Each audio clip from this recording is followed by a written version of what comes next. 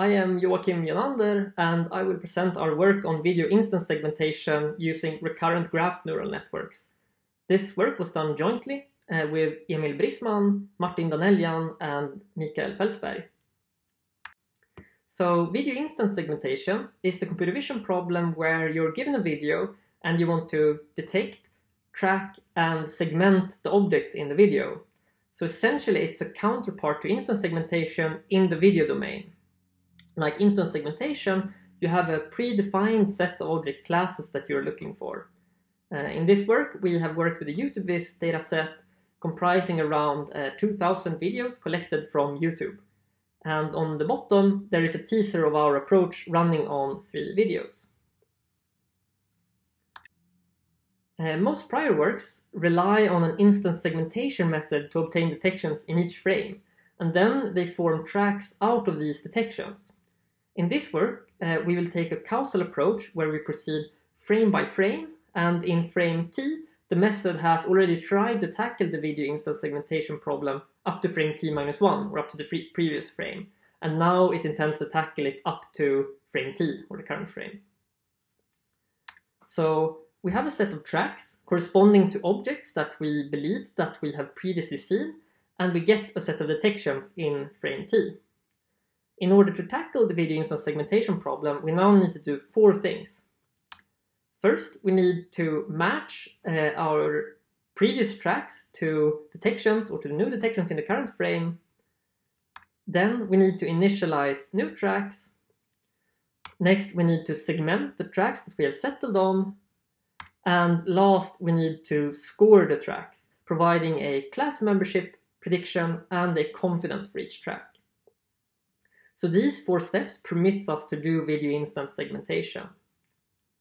And prior works, they learn part of the video instance segmentation problem, but also rely on heuristics. For instance, they learn appearance extractors and train the appearance to be similar for different views of the same object and different for different objects. And this learned mechanism is then combined with heuristics in order to tackle the complete video instance segmentation problem. In this work, we ask whether we can instead learn to tackle the entire video instance segmentation problem, that is, these 4 tasks. So let us begin with the track detection matching. So in each frame T, we have a memory of tracks. Each track has the box and mask from the previous frame and also a deep embedding vector. This deep embedding vector describes the track, and it will later be used to predict its class and a confidence. Each detection has a box, a mask, it has class scores, so a score for each object category and for the background, and also an appearance descriptor. And this appearance descriptor has been extracted by taking the features or the feature map from the detector's backbone, resident 50 in our case, and pooling them with the mask, which gives us a single feature vector for each detection. Okay, so we have information about each track and each detection, and we seek to predict the match probability of each track detection pair. This setup looks a lot like a graph, a bipartite graph, that is, where the tracks are nodes, the detections are nodes, and the relationship between them are edges.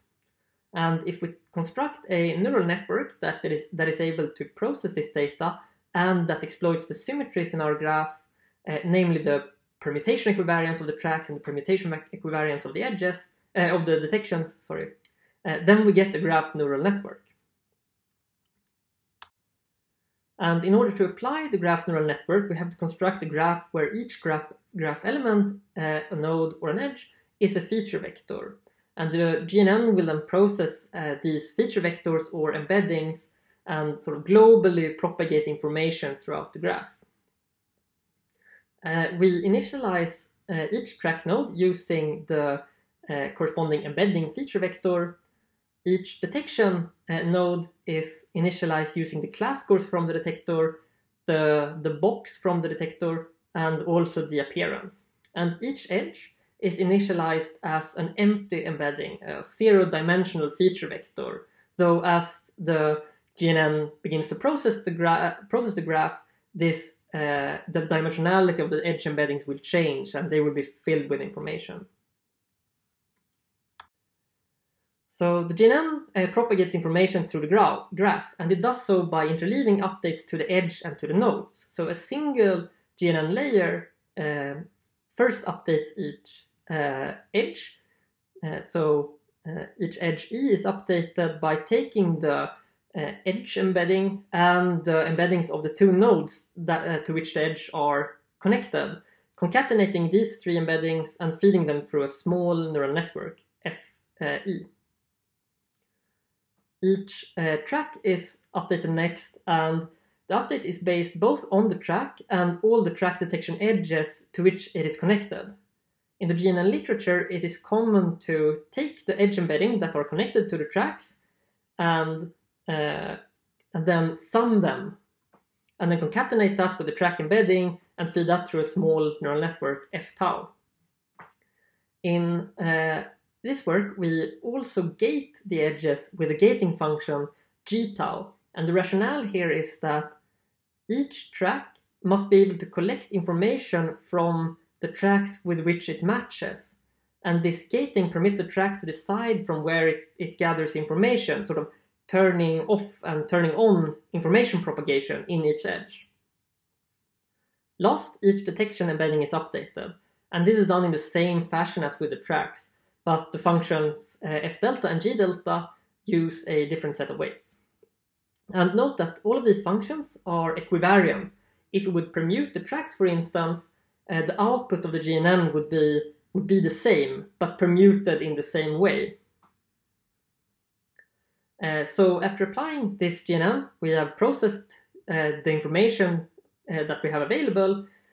Then we predict whether each track or each detection matches.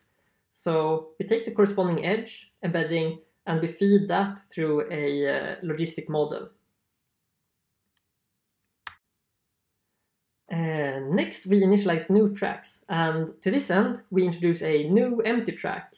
And this track is connected to each detection, and the corresponding edge is used to predict the probability that this detection corresponds to an object for which there is yet no track. And we do it in the exact same way as a track detection matching, but in the GNN, this empty track is processed with a different set of weights, and the final track initialization probability is predicted with a different logistic model. So here, for instance, the model has decided that this detection delta 4 should initialize a new track. So then we create a new track, tau3. We initialize tau3's track embedding by directly taking the corresponding detection embedding, delta 4. Next, we segment the tracks that we have settled on. So each track gathers the masks from the detections with which it was considered to match. The masks are then processed together with the track embeddings by a mask refinement module. And the mask refinement module tries to downweight the segmentation of tracks that we are uncertain about. And this is necessary because we might have tracks that are false positives, and the model might have created the tracks, but it might also say that, well, I'm really uncertain about these tracks, and then it's important that the model is able to, when it reports the final segmentation, say that, well, I give preference to the tracks I'm certain about, and I downweight the segmentation of tracks I'm uncertain about. And that is the purpose of the mask refinement module. And last, we use the track embeddings to predict the confidence and class membership of each track. And we feed the track embeddings into a multinomial logistic model that provides a probability of each object category and a probability for the background. Yes, the track embeddings and the predicted masks are then fed as input to the next frame. And we then train this entire model by feeding it a video and calculating losses on the track detection matching, the track initialization, the refined masks, and the track scores. What we noticed in our early experiments was that the training would always diverge with exploding activations and exploding gradients. And this is a well-known problem when training recurrent neural networks. And usually it is tackled with a long short-term memory. So the long short-term memory, or LSTM, combines some input with history. The bottom 6 equations here on the right are the standard LSTM equations. So normally the LSTM has a recurrent connection going over some gates alpha and a linear layer age or age cell. In this work, we instead want the recurrent connection to go over the entire GNN. So what we do is that we first take the output of the LSTM, tau, and we feed that through the GNN together with the new data, the detections delta and the edges E. We then apply the LSTM to the track embeddings that are produced by the GNN. So thus we have an LSTM, but the recurrent connection spans over the entire GNN. And this works like a charm and seems to completely solve our instability issues. Yes, so we add the recurrent module to our model, and we use, when we predict or when we refine the masks and we predict the scores, we use the track embeddings output by the recurrent module. Alright, so we trained and evaluated the approach on YouTube Viz and got 35.3 mean average precision. We then tried to simplify the approach. So first, we try to limit the GNN to the greatest extent possible in order to measure the gain of propagating information globally through the graph. We let the neural network process each track detection pair in isolation by concatenating the track with the detection. We then update each track node using only itself and any matched detection. So sort of we restrict the information propagation through the graph to the greatest extent that's reasonable.